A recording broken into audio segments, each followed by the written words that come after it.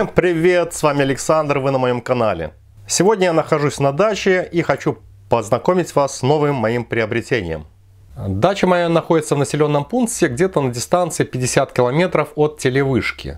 Поэтому для приема телевизионных каналов я использую такую дециметровую антенну, приобретенную в местном магазине. В принципе, ее достаточно, я упоминал в одном из моих видео, ссылочка будет в описании.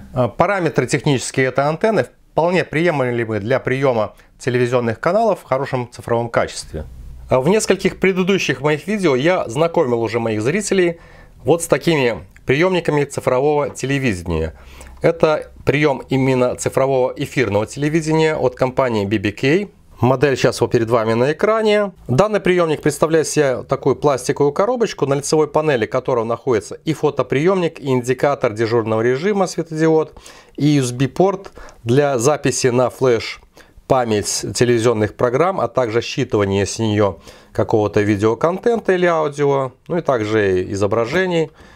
Интерфейс здесь простой, но достаточно полный. То есть аналоговый через RCA разъемы и HDMI, и также антенный вход. И к нему вот такой вот пультик. Несколько ранее этого прибора было приобретено на eBay в году 2013. Такая вот приставка, интегрированная с разъемом SCART. То есть это вот, в принципе, никакого интерфейса больше здесь не присутствует, только SCART.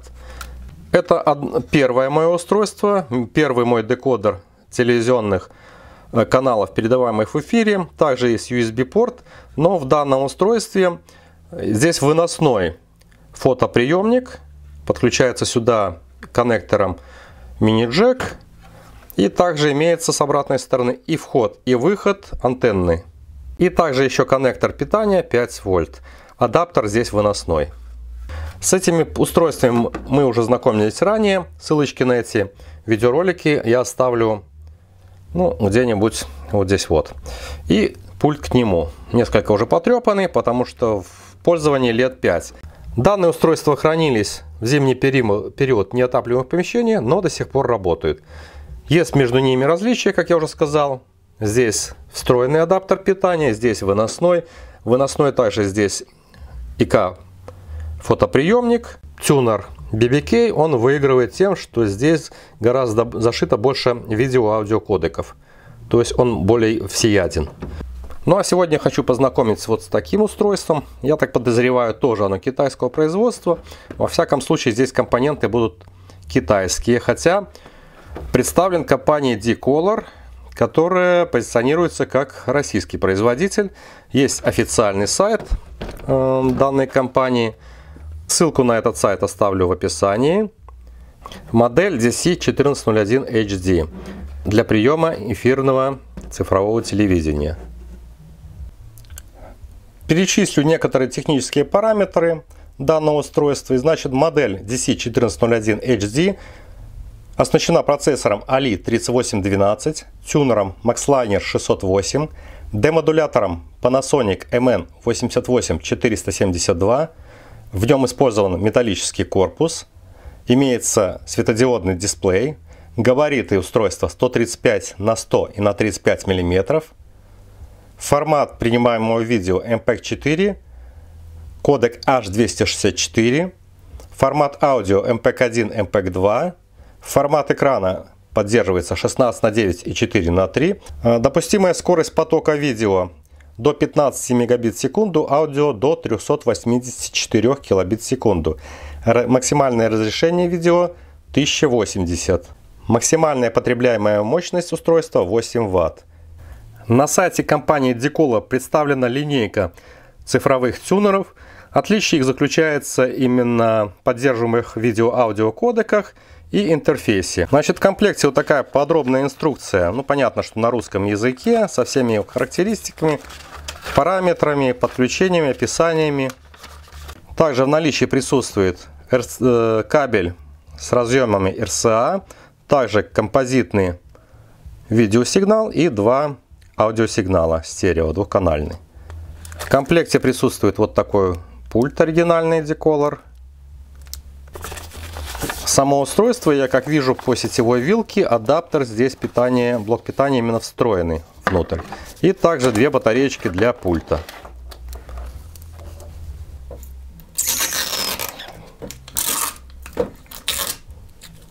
В данном устройстве уже металлический корпус. Ну и габариты самого пультика, конечно, значительно уменьшились в сравнении с остальными. Но он также пластиковый. Наличие кнопок вот тут, наверное, такое же универсальное и стандартное. Ну а что касается внешнего вида самого устройства, тут также присутствует USB-порт 2.0, кнопки управления меню, кнопка включения, инфракрасный фотоприемник. Что касается интерфейса, здесь у нас вход-выход антенны, HDMI-порт и аналоговый также присутствует. На нижней стороне 4 прорезиненные ножки и вентиляционные отверстия. Сделано в Китае. Ну и так, у скромного по доходам автора канала на даче присутствуют 3 телевизора. Сплошные Philips и Panasonic, есть один Горизонт, но все они LT-шные, то есть кинескопные. Данный телевизор Philips с диагональю экрана 32 дюйма. Ну, в данном телевизоре используется интерфейс RCA, вот боковой, также композитный и двухканальный аудиосигнал. Также подключены к приставке. При подключении у нас загораются 4 сегмента. Нажимаем на крайнюю кнопочку. Это у нас дежурный режим представлен, высвечивается время и красненький значок питания. Нажимаем на кнопочку питания.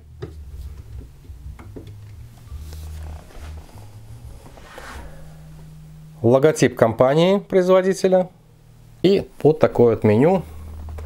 Нет, Беларуси нет, выбираем, значит, Россия. Язык русский, режим демонстрации. Нет, мы выберем 1080p. 50 кадров, потому что у нас сеть частотой 50 Гц.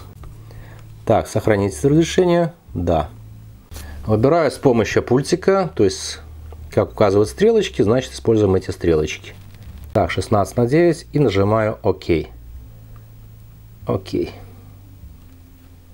Началась автоматическая настройка на телевизионные и радиоканалы.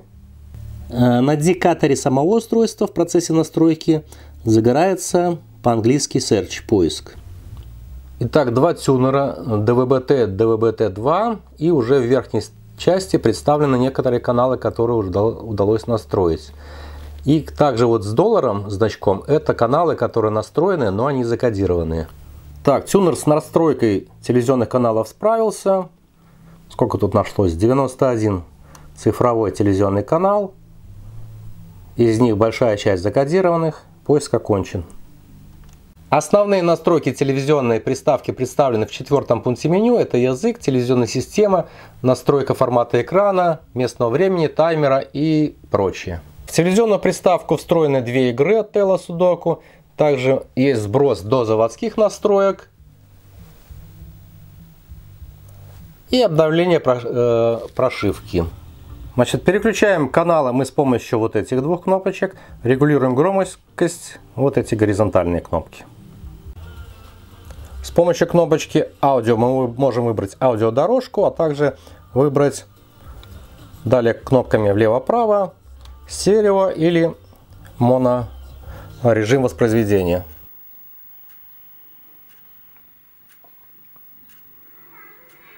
А ведь старик Чейн так мечтал об электричестве.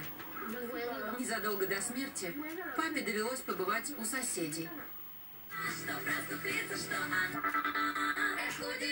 В рабочем режиме на индикаторе отображается номер транслируемого канала, именно тюнер как воспринимает его. Такой же канал здесь отображается. И приезжает независимо от того. Ящий пломбир Юки. Ни записки, ничего, телефон отключен.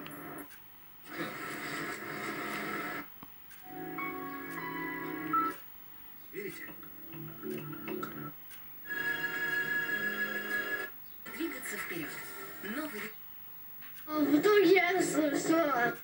Слушается! Молодец, Лили!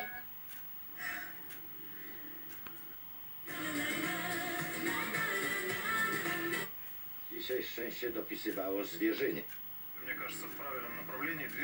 Во вкладке «Общее» в пункте «Прочее» есть возможность включить встроенный усилитель антенны. Вот включить или выключить его для улучшения приема телепередач.